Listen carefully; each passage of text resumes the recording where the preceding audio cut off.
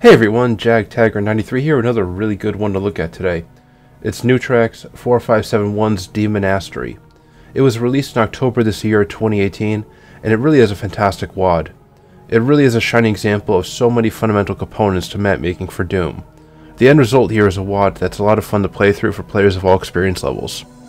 So the README file states that this map is set in a crumbling monastery made of marble and corpses. And that's literally very, very correct. Now we're not talking about some medieval castle with some gory bits and bodies here and there. Oh no. There's guts and bones literally acting as insulation for the stone walls along the monastery's interior. There are some beautifully gruesome details throughout this map that really show this. In the distance are towers, walls, and other structures whose only real purpose is to further establish the aesthetics of the map. The author could have easily had this map's border be the play area and strictly that, with absolutely nothing beyond it. A lot of authors actually do that. However, the author took the time to design the macro and micro details here. The macro, for example, being those towers in the distance, those rocks, those other structures we see in the distance that we can't quite get to, but are just meant to, convey the theme of this monastery here. And some of the micro details, the little nooks and crannies, the cracks, the little streams of blood in the walls and the granite. Really great stuff. Now, nothing turns me off faster than a plain, Spartanly designed Doom WAD in 2018. WADs, especially made today, should strive to look this good. And not only does this WAD look great, but the areas for the most part have succeeded in something that is really hard to pull off in Doom. The areas look realistic, but also enhance the gameplay. This is achieved through intelligent enemy and item placement. Early on, you can see exactly what I mean. In the beginning of this map, you'll find a revenant lurching over a rampart. Your best weapon at this time, and in this moment, is your shotgun. Yes, you can take it out from a distance with some skill with the shotgun, but to maximize damage with that weapon, you want to be a bit closer. Also, being a bit closer means the revenant will have a hard time getting at you with its rockets. They'll probably just hit the stone wall right in front of it. And it's very tempting to just get up to the bony boy, but be careful, because to the right there's an opening that's full of soldiers whose weapons will make the unwary player into Swiss cheese. And now another example of this fundamental level design aspect at work is right after you get the super shotgun. On ultraviolence, after getting it, you have to fend off 2 revenants in a very small area. Now this may seem like a daunting task, and it really would be, if not for your recently acquired double-barreled boomstick.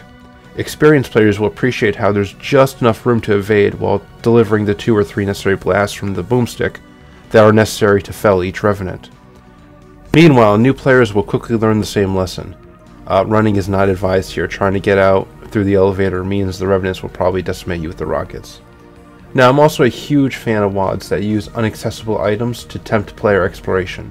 Early in this map, you'll see a plasma rifle that's just too far out of reach, and later you'll see a BFG that's behind bars. In between some heavy combat, it is recommended that the players stop and smell the roses, as it were, and appreciate the details of this WAD as they explore for paths to these weapons. The BFG puzzle, by the way, is especially really well done. I really like that. The progression to the WAD is very solid. Exploration is welcome and sometimes rewarded very nicely, while the pace overall is pretty linear. The flesh-lined rooms, which I assume are supposed to be the inside of the monastery, are an ominous warning of what's coming for you at the very end. This WAD can be appreciated best on ultraviolence. However, it's a-okay to play this one initially on Hurt Me Plenty to really get a feel for the level. The challenge is just right and gradually increases on all skill levels. And really, there isn't a whole lot to complain about with this one. If I had to nitpick, I'd bring up that in some very small areas, there's some industrial paneling and wires that kind of clash with the theme. Again, it's really not noticeable, and the colors kind of mesh, so you really have to look for it. Also, the first key room, while not too hard and much easier than the third key room, is a bit harder than the second room. I know I just praised the difficulty progression with this one, and for the most part it's pretty solid, but in the first key room there's 3 revenants and some demons. In the second one there's 2 hellbarons and some demons, I think specters. And if I had a choice between fighting 3 revenants on pedestals or 2 hellbarons, yeah, I'm picking the Bruiser brothers every time. Seriously.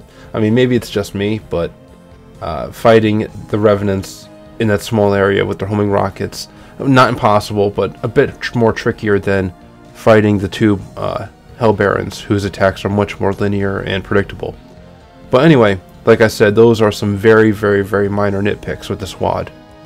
Overall, Demonastery earns a very, very, very high 9 out of 10, and I'll throw in 3 Mysterious Eyeballs, for an overall score, by my math, of 96%. This one is a must-play, simply put. And that's all I really have to say about it.